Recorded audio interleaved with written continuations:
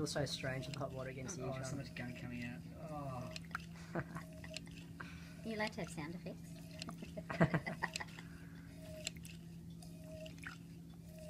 Here we go. Oh my god! Oh, dude, look at that! That's disgusting. Oh, yeah, it's clearing up now. Oh. Putting it on YouTube. People love it, Marie. Get rid of it now, you don't want it in there anymore. Get the rest of it out. Yeah, I don't want to touch it either. Oh. You have a look at the water too, it's nice and brown.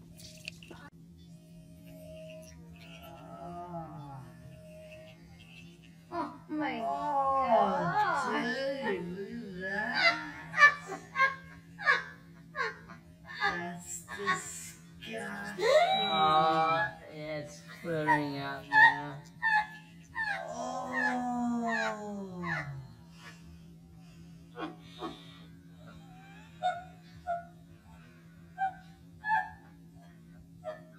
Putting it on YouTube. People love it, Marie. Get rid of it now, you don't want it in there anymore. Get the rest of it out. Yeah, I don't want to touch it either. Oh. Have a look at the water too, it's nice and brown.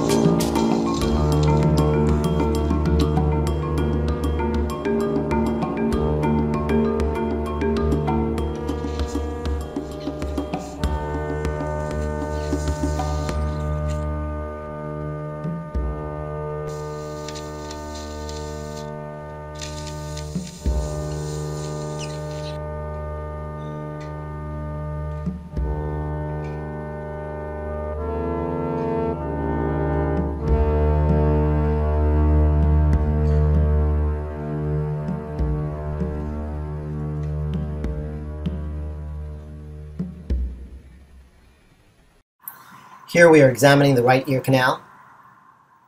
We can see obstructing cerumen laterally. A suction is used at this time to try to remove some of the canal contents. You can see the skin is very dry. Further in, you see an osteoma superiorly. Now we use a curette to gently remove some of the earwax lining the canal itself. Since the skin is very dry, one must be very careful as to not put too much pressure, which can cause irritation as well as discomfort.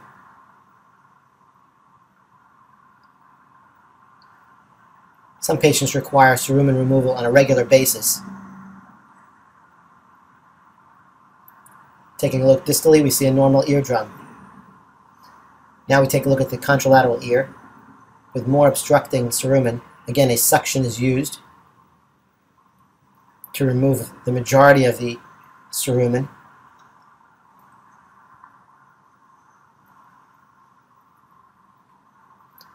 Various different techniques are available for removal.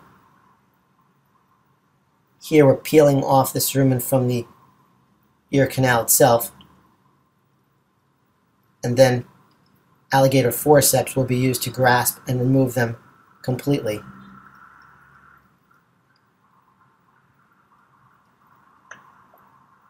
This needs to be done very delicately and carefully to avoid ear canal bleeding and significant pain.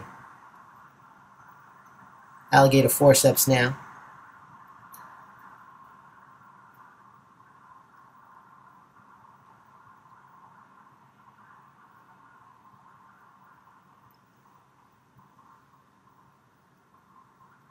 A few more pieces are left to remove, and then we'll be able to visualize the eardrum. Again, osteoma superiorly. Routine use of Q-tips is to be avoided, as this will actually push the wax further into the ear canal. Brought their teenage son in, who believed he got a spider in his ear, and sure enough, there is a spider in his ear. I suspect the spider is dead, and things were going quite well when in my clinic my patients get to see this sort of shot on a 50-inch flat screen TV, and the patient didn't seem too concerned until his younger brother suggested that this was really cool, and what if the spider had laid eggs in his ear.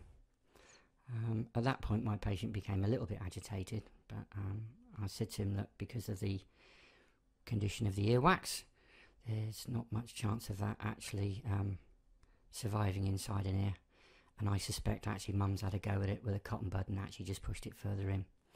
So I wasn't going to use a Jobson horn on this because I wanted it all to come out in one big manoeuvre, and the other thing is I think the patient would feel happier that seeing the microsuction would possibly in his mind remove any eggs that might have been laid there. So my patient's nice and comfortable.